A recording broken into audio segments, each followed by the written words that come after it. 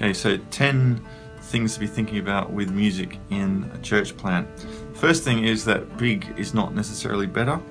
1 to 2 instruments are all that you need to make some really quality singing in any church, large or small. Piano and guitar are ideal instruments, but the more things that you have, the more things that can go wrong. So just quality and small. What is really essential though is a song leader, someone who can stand up the front and help engage the group. The good news about song leading is though that you don't have to be a professional musician to do it. You just need someone who is good at engaging a crowd. What they need to do if they're not experienced with leading singing though is to spend some time practicing. Just go home, sing into the mirror, see what you look like. Are you able to engage people with your face and in the things that you say? Another thing to consider is have a small playlist of songs that you use on high rotation. The reason is that when you have a new group of people learning how to sing together, they may not know the same songs, that they may not feel comfortable with each other. If you just have a couple of songs that you do regularly, you'll quickly build up confidence and comfortableness within that group. Small number of songs that you sing regularly. You also want to get singing into the DNA of your church from day one for a whole list of reasons. If the word of Christ being preached is essential to your church plant, so should the word of Christ being sung. If you want your church to be a church that engages the heart, then you need to get the singing happening from the very beginning. And that possibly means thinking of a key music person within your core group as you plan the beginning of the church. That key musician is not to be the person that has all the responsibility for getting the music right, because the ideal team will be the combination of the pastor and the music leader, the music director, working together, bringing both theological insight and musical relevance into the singing.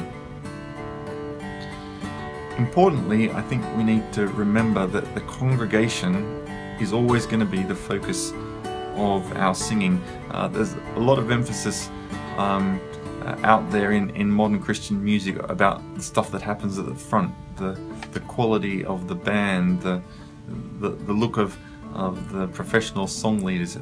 So much of it is about what goes on at the front, whereas what the Bible tells us is that our singing is all about the church, the congregation singing the word of Christ to one another.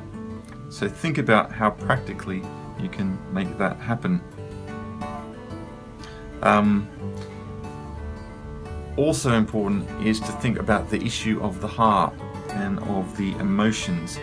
Do you want your church to be a church which allows the word and spirit of Christ to be engaging the heart? Well, the music is going to be a key place where you get that right.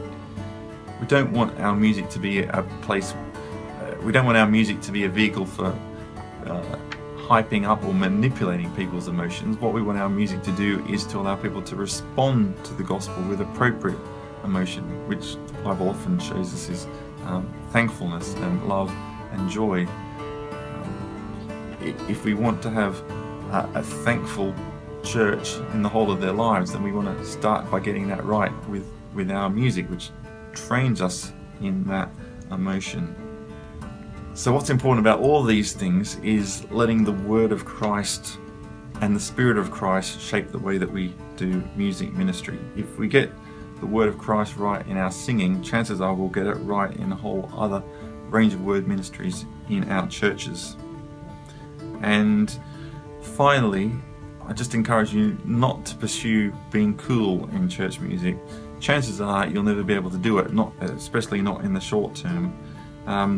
Pursuing coolness just distracts from gospel priorities. What people really want in their music is authenticity. They want people that are going to show them love, who are going to engage with them, far more important than being slick at the front.